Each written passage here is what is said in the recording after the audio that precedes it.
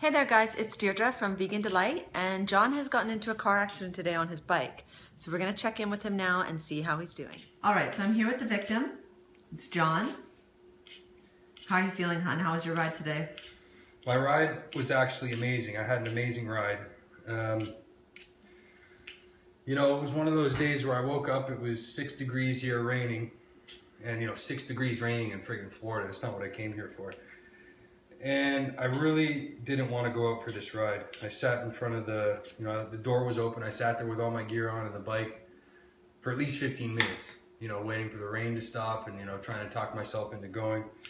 So I ended up, you know, I obviously ended up going, and what I decided to do to try and make the workout go by was 2 20-minute efforts. So my goal was to do 2 20-minute efforts, each at 300 watts. So I did the first one. First one I felt amazing, did 300 watts for 20 minutes, and then I took 20 minutes easy spinning for 20 minutes, and then I started to go again for the next 20-minute bit. And you know, I held 300 watts, felt amazing first 15 minutes. I said, fuck this, I'm gonna go and I'm gonna try and do a personal best today and see if I can hold 300 watts for 40 minutes. So I did, which is, I felt like $1 million when I got it done, you know, because it's something I've never done before.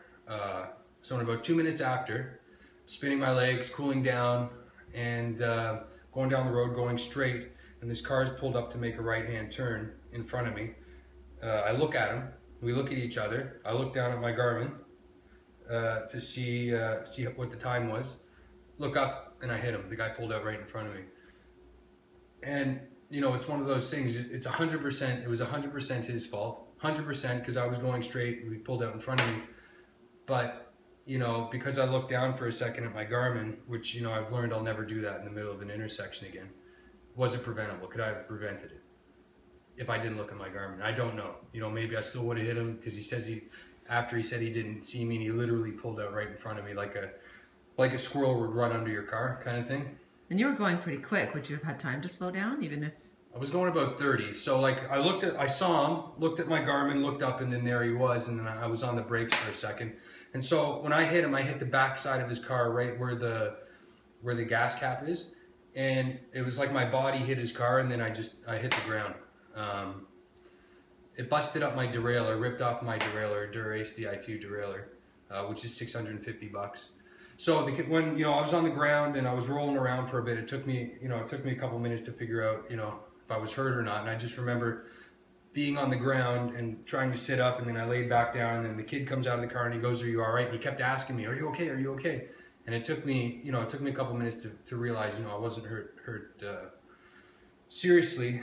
But so what I said to the kid, I said, I looked at my bike, I tried to assess the damage, and it looked like only the derailleur was ripped off, and all these scratches on the derailleur, and anyone in cycling knows that a Dura-Ace Di2 derailleur is, you know, expensive, $650. So I told the kid, I said, look, you know, you got to pay for my bike, $650. I won't call the cops, and you know, we can part ways. And he goes, I don't have any money. I said, okay, well, let me take a picture of your driver's license. He goes, I don't have my driver's license with me. And you know, the kid looked about 17, 18 years old. So I said, okay, well, call your mom, get your mom to pay me, and we won't have to call the cops. And he said, I got no money. And he really wasn't trying to work with me at all. So at that point, a guy in a little restaurant that it happened right in front of came out and said, oh my God, I saw that guy pulled out right in front of you. Do you want me to call the cops? So I asked the kid again, I said, look, you know, are you gonna pay for my bike? And he said, I got no money. So then the cops came. His mother ended up coming, and then we looked over the bike, and you could see it was only the derailleur that was ripped off, and it was all messy. I think Deirdre got a photo of it, she'll show you. So the mother ended up writing me a check for $650, and it's at the bike shop right now. So I was feeling kind of beat up when I came home. Like, most of the pain is right here on my ribs and my upper back, because I think when I hit the car, and then I bounced off the car and went down like this, and I think all the weight was on my ribs and my arm was tucked in. You could see I kind of skinned my elbow a bit. But all in all, really, you know, really lucky today. They were great. They gave me the money.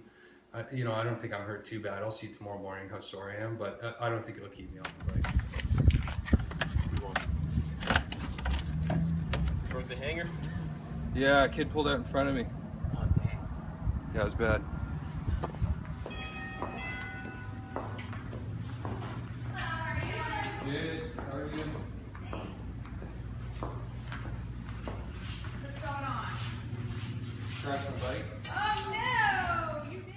So here you can see he's got some scrapes on his arm and a little bit on his legs, but overall he got really lucky and didn't get messed up too bad.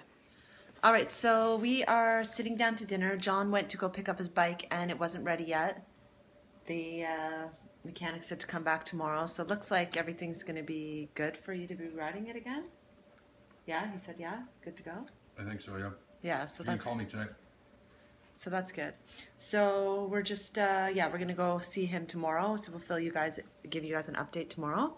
And now we're just having our dinner. So I will show you. This is Friday night feast. We got homemade French fries. Look at those bad boys, delicious. And then we got vegan pizza. So there's no cheese on that baby, but it looks delicious. And of course there's tons of pizza. And there's tons of fries over here. And then we got a whole nother big batch of fries. So that amount of fries I just showed you, we have that again cooking in the oven right now and getting ready for us. So that's it. We will make another video tomorrow, fill you in on how John wakes up feeling. Hopefully he's feeling good. And yeah, we'll see you guys on the next video. If you like this one, press the like button. If you haven't subscribed, please do. Otherwise, see you tomorrow. Bye, guys.